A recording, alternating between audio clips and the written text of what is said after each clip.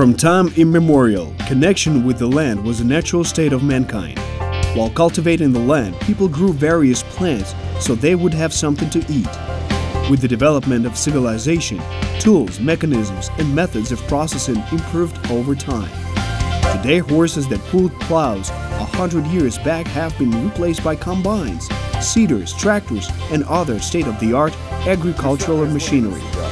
In today's Made in Ukraine program, we will talk about how various machines for agriculture are designed and manufactured. Raw materials and components for the manufacture of agricultural machinery are supplied to this enterprise from other plants. But it is in this enterprise that such machinery undergoes the final processing phase, and nodes and aggregates of agricultural machinery are made. Rolled metal is cleaned using a special shot blasting machine.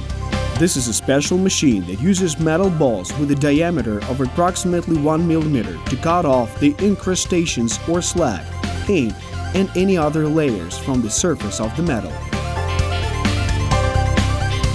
After this, the material is sent for cutting. Various forms of cutting are used in the material cutting section of the factory, where both plasma and mechanical technologies are used. Plasma cutting is fully automated.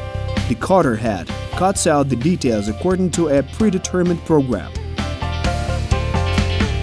Here, almost any material that will be used in the production process can be cut. The cut sections are then sent for further processing. The metal tailings, which are no longer suitable for further use in production, are sent for recycling or disposal.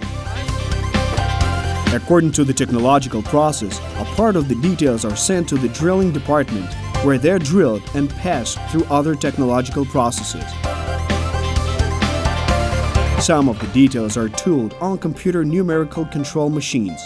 About 250 units of such details are produced during one shift on such computer-controlled machines. 2 such machines are serviced by one operator. Some details are produced by the method of stamping on stationary presses of different levels of power. Large stamping presses are used especially for this. The working details for tillage machines are produced in the thermal section. Details are modeled at the temperature of 800 degrees.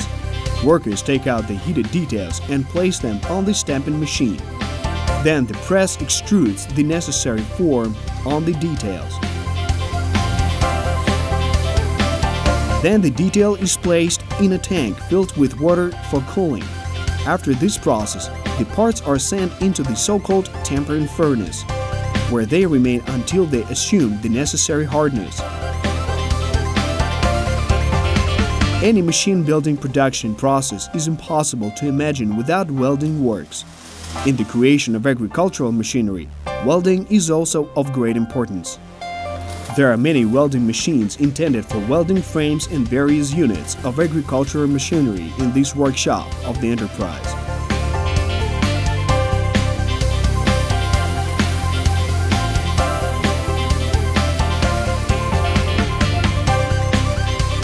After the corresponding works are finished, the welding units are sent for painting. But before that, they are cleaned on sandblasting equipment. This is how the painting department looks. After the parts are painted, they're moved to the chamber drying oven. Also, a powder painting chamber is installed at the enterprise. This chamber allows for achieving the ideal quality of painting of the details.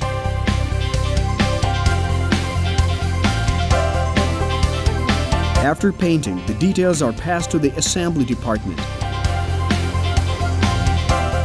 This is what the section for the assembly of the Ross 2 harvester looks like.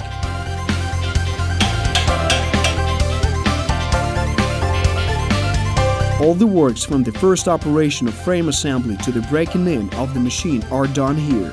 The next stage after assembly is run-in period, mechanical and hydraulic, and factory acceptance.